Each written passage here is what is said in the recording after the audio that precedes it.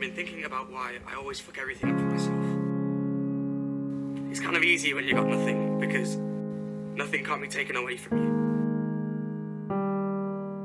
But I don't want nothing anymore.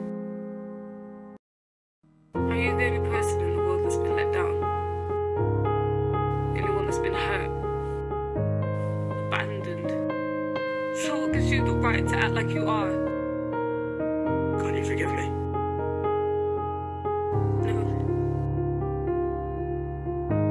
Let's build something and we'll tear it down. You're not who I thought you were. You're an empty, poisonous smile. What do you want me to say? I don't know what I meant to say. I was perfectly happy killing myself. Right, but then you asked me to try.